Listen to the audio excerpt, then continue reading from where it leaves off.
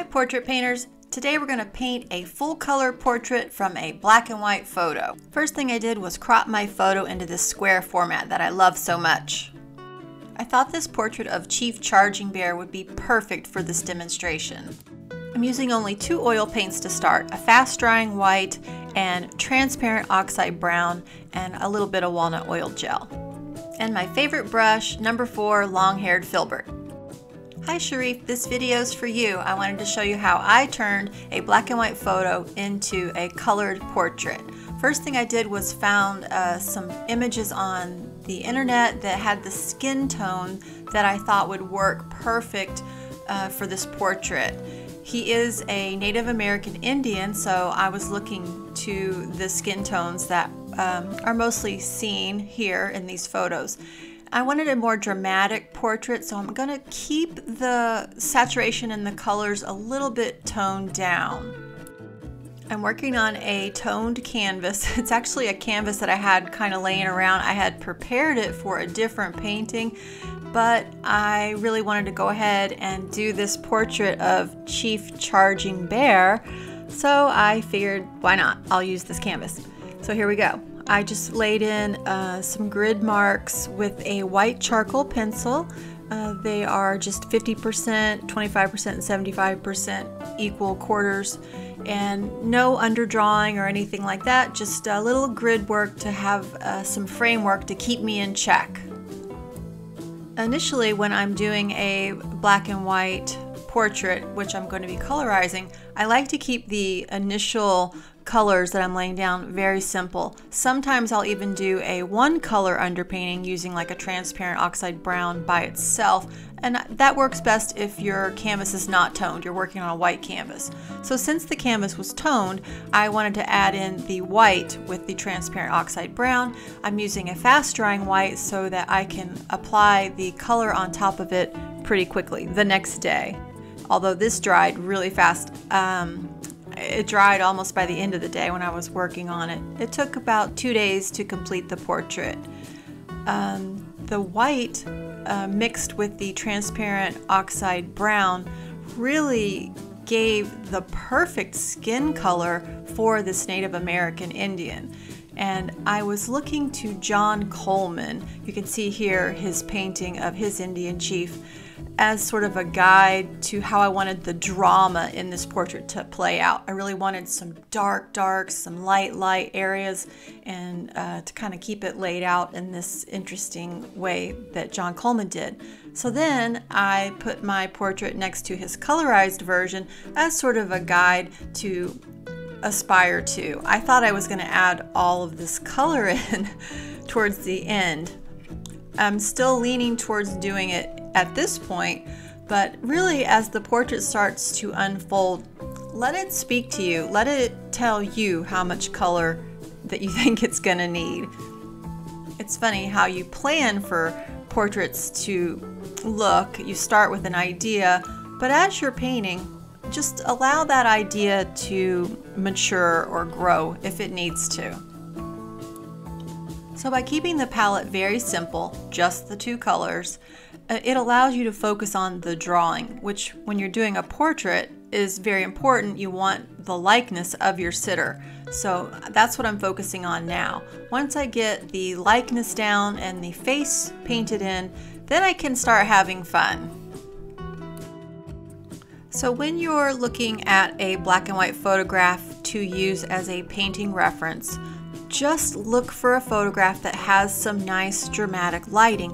You don't want to use a photograph that's flatly lit. You want to see some shadows in the face. That's going to allow you to really punch up that 3D effect. If you're using a bad photograph, you're going to have enough skill level to be able to fake the lighting. It's very important that you have these shadow areas so that you can really push the realistic volume in the face.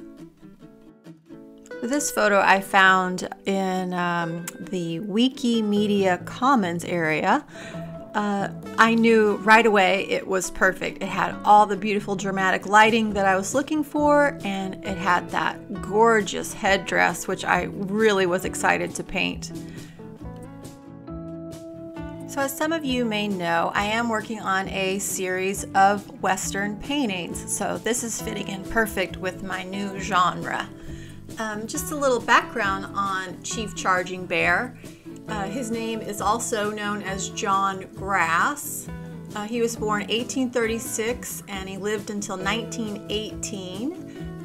He is chief of the Lakota people, and it's the Sihasapa Blackfeet band of the Lakota people. He fought in the Battle of Little Bighorn in Montana. He went through the grueling occurrence called the Sun Dance to prove his endurance. It's a physical and spiritual test that is offered in sacrifice for one's family and community. They dance around a pole fastened to it with rawhide thongs pegged through the skin on their chest. So it's definitely a difficult thing to do. It's a Lakota sacred ceremony. Chief Charging Bear was integral in building relationships with the West, with the new Plains people that were moving into their areas.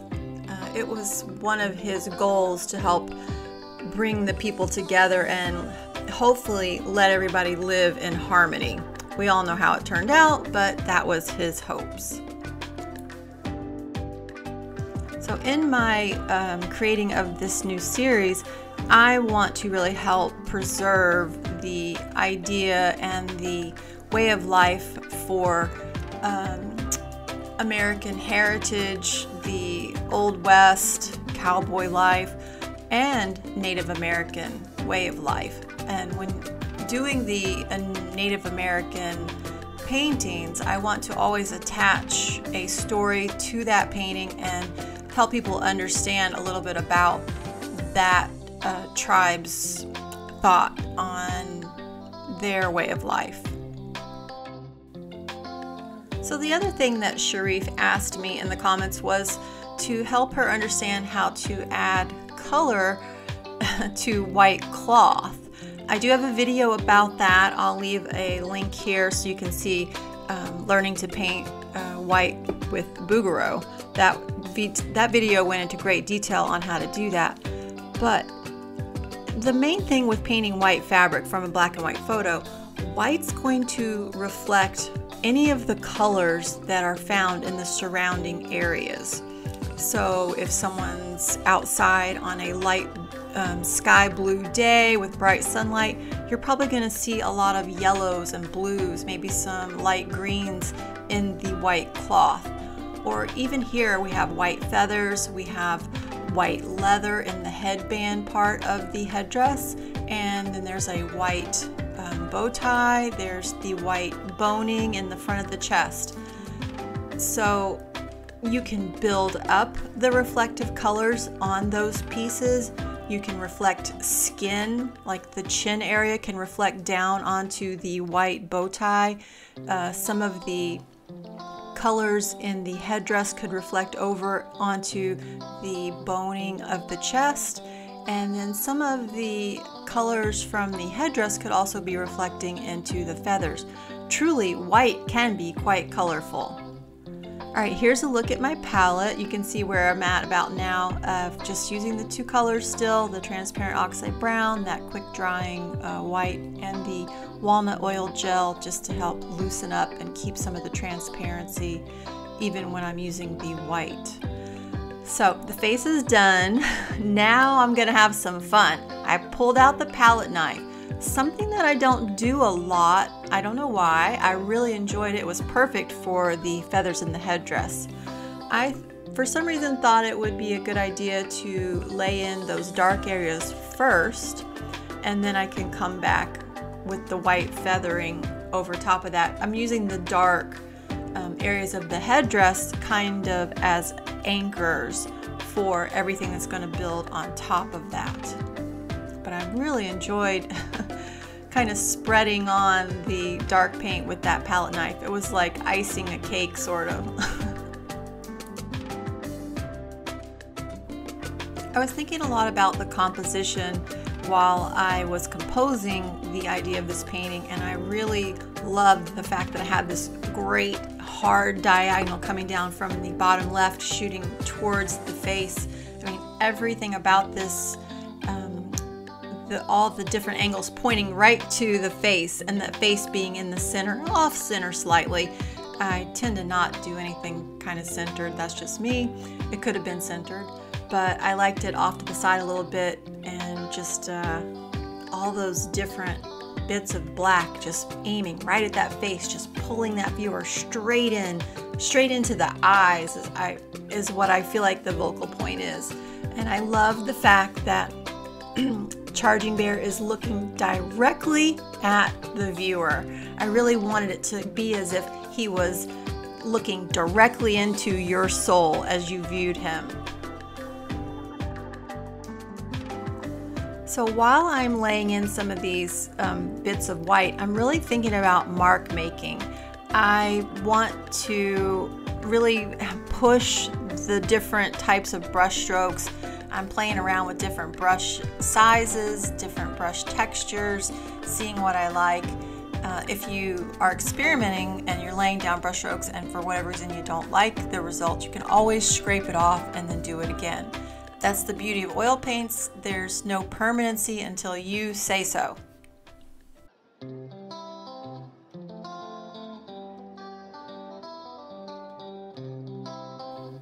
So up to this point, I've still only used the two colors, the transparent oxide brown and the fast drying white, the titanium white.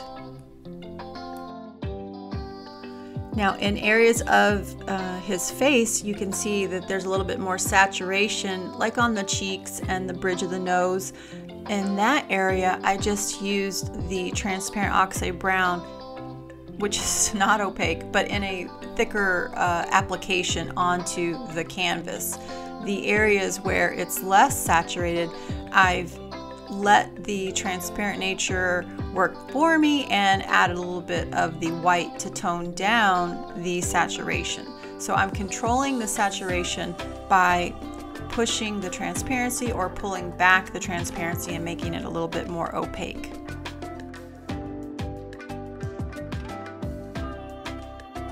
And you can see it's working really well. There's a lot of volume in his face. I mean, just look at the cheeks and the way that it folds in, and then the muzzle area of that upper lip kind of rolling outwards and creating that convex shape.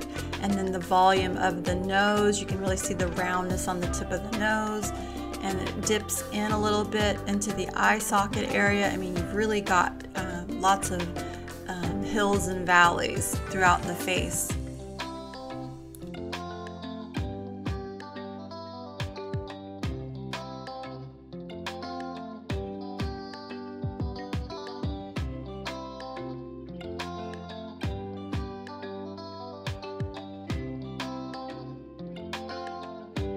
So with this boning detail on the chest, I laid in a lot of the white, and then I went back and put some of the shadow and a little bit more detail in with a bit of transparent oxide brown that I even made more transparent by putting in a little bit more of the walnut oil gel. Now titanium white already is pretty opaque. It does not have a transparent nature, so I added the walnut oil gel to the white. You could also use a flake white or a lead white, which is going to be a little bit more transparent. So there's a few ways you could go about painting a colorized version of a black and white image. You can go with a toned down initial application of color, kind of what I've done here, or you could go full on with heavy brush strokes of very saturated, more exact colors. Like when I'm doing a selective start portrait, I'm mixing up my palette and I'm laying down those brush strokes pretty thickly with the exact color with those initial brush strokes. With this portrait, I just wanted to kind of build the color up slowly. I initially knew that I was going to use the glazing technique, and you'll see that come into play here in a minute. So I wasn't concerned with putting down a lot of color initially. Anywhere that I needed to add color, I was going to do that on top of what I initially laid down in the more subtle browns and brown and white mixtures. Now, just to solidify some of these darker areas, I did add a little bit of Viridian Green to the palette and mix that with the transparent oxide brown to create some really dark colors that would simulate black. I don't really use black too much, but this was going to be my black on the canvas. So here I'm really thinking about mark making with these feathers, and boy was this fun. I'm just looking at the reference, seeing what areas are a little bit more grayed down, which ones have the bright white areas, which ones are darker, and I'm just imagining laying down these same shapes. And I'm channeling my John Singer Sargent by doing it in as few brush strokes as possible. Now when I load the paint onto the brush, you can see I'm almost doing this as like a sculpting type of maneuver. I'm not licking the canvas, I'm not brushing up and back and forth. I don't want to kill these brush strokes. I just want to lay it down maybe just as long as the hairs are on the brush, if not maybe a little bit shorter. Just little succinct brush marks, and have grabbed one of my more stiffer fan brushes. I wanted to see what kind of marks that would make, and then I'm pulling it through some of that wet paint just to get different effects there in areas where the white's just a little bit more grayed down and kind of see-through. So here's a look at my palette. You can see in that upper left corner of the palette, that's where I've got that Viridian Green and transparent oxide brown mixture, and everything else is still just the white and the transparent oxide brown with the walnut oil gel. And coming up here, I'm going to finish the headdress and start with the glazing using Elysian Crimson and walnut oil gel. So when glazing, you want to make sure that the painting you're glazing over top of is dry, and it is, because we use that fast drying titanium white mixed in with our brown, which is already a fast drying paint, so it really dried quick. And I haven't glazed in a long time, and wow, this just really brought the skin tones to life. I feel like it breathed life into the face. It really let me punch up some of the realism and just adds a beautiful depth of color without being too heavy-handed. And you can always apply the glaze and then wipe it away in areas where you feel like you might have too much glaze. And then also areas that are a little dull. I've got some sunken areas from the dark gray undertones that were there initially. So I'm going to grab some of the transparent oxide brown, pull that down at the bottom here next to the Elysian Crimson, and I'm going to go over top of my darker sunken in areas with that walnut oil gel and the transparent oxide brown with just a touch of the Elysian Crimson pulled in, and it's just going to really add some nice depth in those dull, sunken, dark areas. So if you're a little unsure about the skin tone that you're wanting to have from your black and white photo, this is a great way to kind of dip your toes in slowly and add color. So you could use other transparent colors like transparent yellow oxide, you could use transparent red oxide, you can blend these colors together to get different degrees and then just transparently apply them to your dried underpainting. And if you don't like it, it just wipes right off. So that's the beauty of glazing. If you do like it, you can let it dry. You feel like you need to add a little bit more, then you can do that. I mean, it's just really a nice subtle way with no fear to add color to a less colorful underpainting. So this has been really fun. I'm going to do another black and white photo with a different skin tone attached to it so you can see how I approach it. And I'm super thankful, Sharif, for your comment and letting me know you wanted to see how this is done. So this is just one way. There's many ways to do it. I'll see how the technique turns out in the next one that I do. And you guys leave me more comments about other videos that you want to see, anything that you want to learn or get more in depth about. I'm happy to do those videos for you guys. So I wanted to add a little pop of color. So I've got the vermilion red here on the palette and I'm adding it in just some of the little areas around the headdress and in the beading. And I initially had gotten this John Coleman painting as my aspiring level of color that I was going to work towards. But really I was just so pleased with the lack of color in this painting that I just couldn't bring myself to add all that other color. So just these little hints of red I felt were enough to make this portrait sing. My last portrait I did of Brian the cowboy, it had a lot of saturation in it, and I kept thinking I wish I'd pulled back a little on the saturation with that portrait. So with this one I wanted to build up slowly, and it just really spoke to me at this point and said, this is enough color, and here's where we ended up. I think it turned out pretty cool. Thanks guys, I'm glad you've been here with me on this ride through the colorization of this portrait from a black and white photo. Let me know if there's anything else that you guys want to see, and I'll take that to note and hopefully get a video done for you. Alright guys, thanks. I'll see you in the next one.